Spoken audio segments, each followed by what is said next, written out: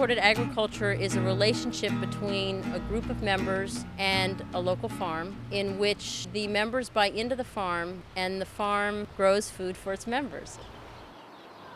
Small farms are going to survive only by direct marketing, by cutting out the middleman who is now getting 64 to 75% of every farm dollar that's spent in the United States of America. When you have CSA members, you get your capital up front to buy seeds and fertilizers and whatever else that you need to get through the growing season. The farmer has the security of knowing that the crop is sold before the season. In the case of, let's say, tomatoes, you start your seeds in February, but you're not going to actually sell anything until July.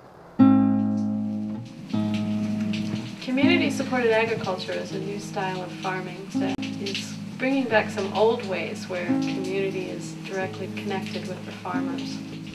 There's no better way to know where your food comes from than to know the person that grew it.